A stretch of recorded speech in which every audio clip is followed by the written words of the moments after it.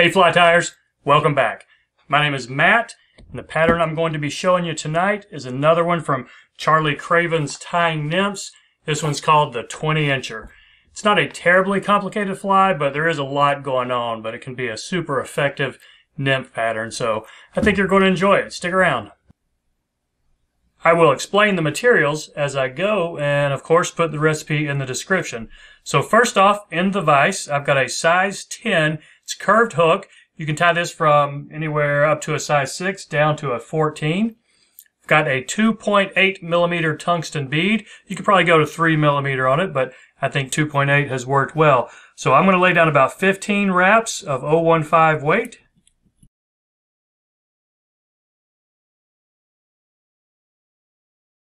After you get that jammed up in the bead, take your black thread. I'm using 70 denier UTC. Build up a little base right here, and I'll cover some of the weight and then build the taper back to the bend of the hook.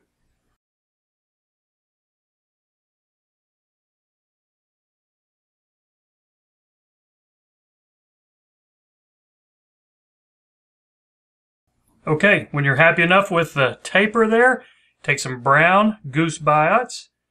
Snip a couple of these little guys off right here. Now make sure you drop them 3 or 4 times. That makes it a lot simpler. So you want to flip one of them around with concave sides facing each other. Now what I do, I'll lay them both on here at the same time, a little bit on the near side, close to me. So I'm going to put one wrap, not a tight wrap, maybe fairly taut, but not real tight. And then, see, it's still close to my side. When I pull it down tighter, it should spin it around. But you want to you could position them a little bit more before you put that tight wrap on. So that tight wrap right there, spun them around just a little bit. I've got one of them going down a little bit, so I'm going to try to adjust that up. Okay, if you're happy enough with your position right there, take a look at that. Those are coming off the back fairly even. So I'm going to go ahead and catch these in up to the weight.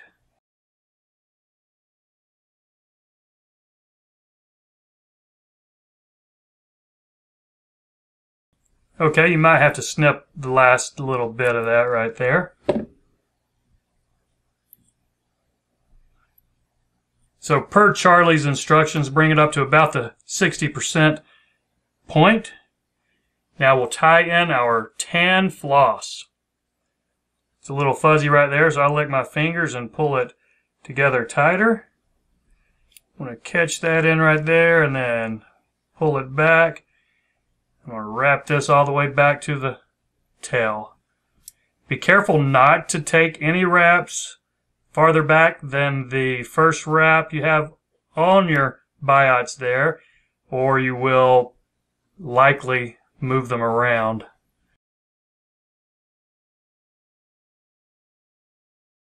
The recipe calls for is, it's not a perfect taper right there, but we're going to make that a taper with some dubbing. So just some olive color dubbing, anything you got that's will not show under the Peacock herl we're going to wrap on just a second, just in a minute here. So this might take a couple of, to get a good taper, it might take a couple of dubbing noodles on here. So I will speed this up so you don't have to watch this in real time.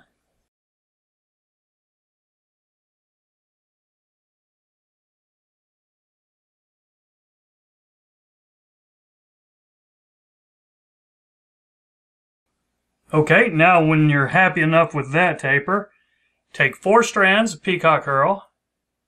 Now you don't want to break off just the tips. You want to break it off at least a couple inches. You want to get rid of the brittleness there. And you have 4, so you can wrap a pretty wide swath as you go up. So catch these in up here at the front of your body, and just open wraps, bringing these back. Now bring your thread back up to the front. Now you don't want to spin these as a rope. I'm going to lay them side by side and then wrap forward, covering more of the hook with every wrap this way.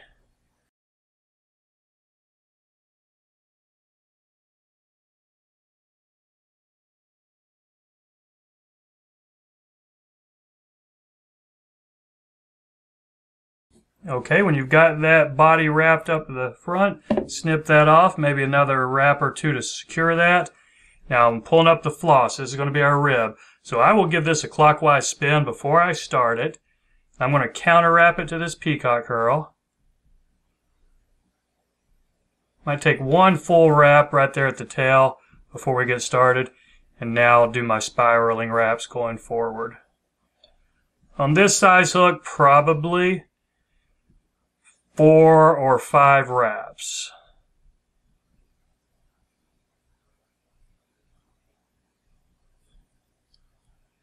Now don't worry so much about the spacing on that front wrap. It's going to be covered, and we have a little bit more dubbing to put on, so you're not really going to see that one.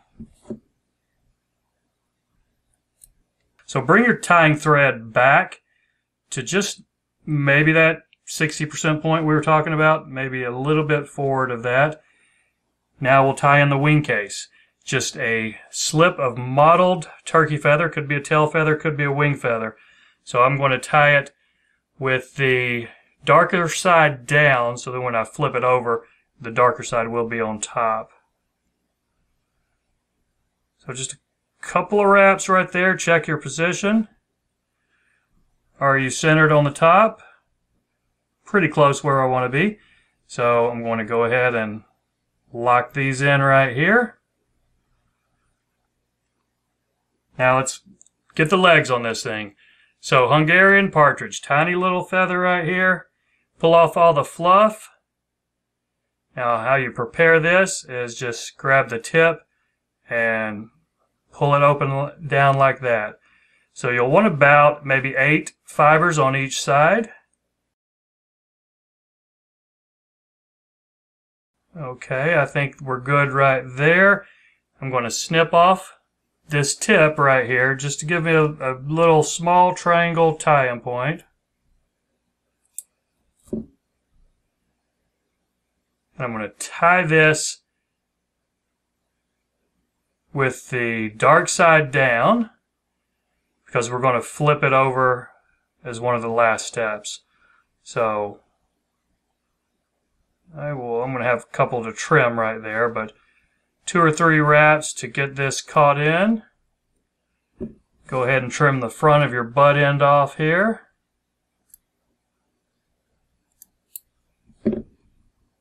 Now make sure you got these caught in pretty well. Now we're going to dub the thorax. So put a little wax on your thread. Grab a good old Hare's mask.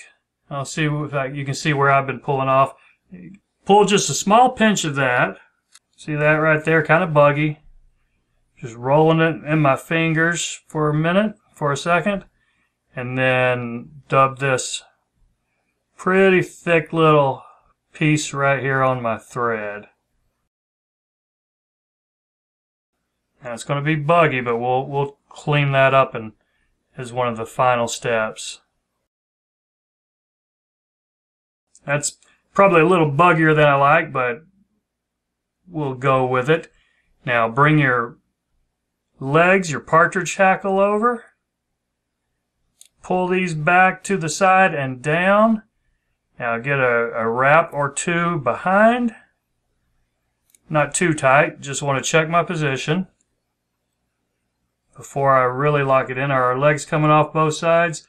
Well, they're coming off the top there. The bottom's a little bit not coming off the way I want it. So I'm going to readjust right there. And then one more locking wrap before I snip this butt end off right here. And you can use your Wingcase, pulling this over to help position these legs. So bring your Wingcase directly over. I'm going to put a fairly loose wrap right there and check my position. Okay, I like that. All right. One more tight wrap. I'm going to lift it up. One more under there. And one more to secure before I snip off this Wingcase. Get in there as close as you can get. It'll be less we have to bury in the head. So we're not done. We got another step or two on here. So I'm going to push these butt ends up, see if I can get that buried in right there. Now we have two options of how we can finish off this fly.